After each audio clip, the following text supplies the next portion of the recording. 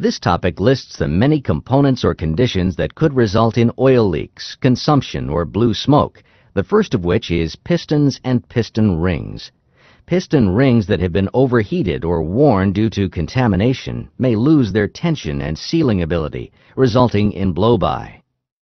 Pistons with cracks, broken lands, or broken or collapsed skirts may lose their sealing ability, resulting in blow-by.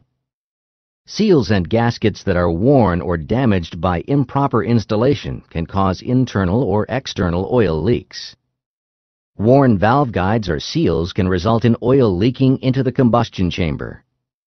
A malfunctioning positive crankcase ventilation or PCV system can cause high crankcase pressure, which may result in gasket or seal damage.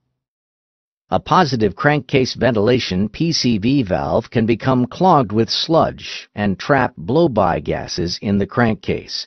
This contaminates the oil and promotes additional formation of deposit material. This can cause plugged oil rings, excessive oil consumption, rapid ring wear due to sludge buildup, and ruptured gaskets or seals due to crankcase pressurization.